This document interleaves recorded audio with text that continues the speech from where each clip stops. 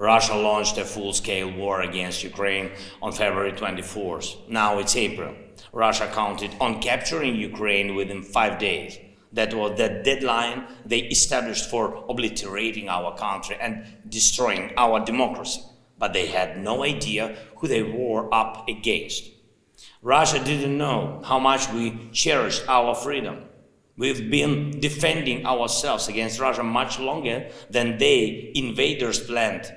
We have destroyed more Russian weapons and military equipment than some armies in Europe currently possess.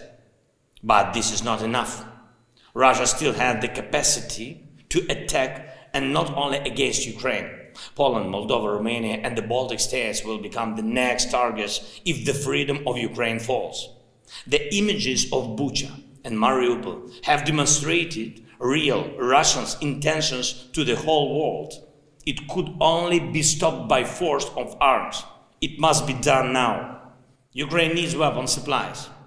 We need heavy artillery, armed vehicles, air defense systems and combat aircraft. Anything to repel Russian forces and stop their war crimes. Artillery 155 millimeters. Artillery shells 152 millimeters, as many as possible. Multiple launch rocket systems. Grad, Smersh, Tornado or M142 HIMARS.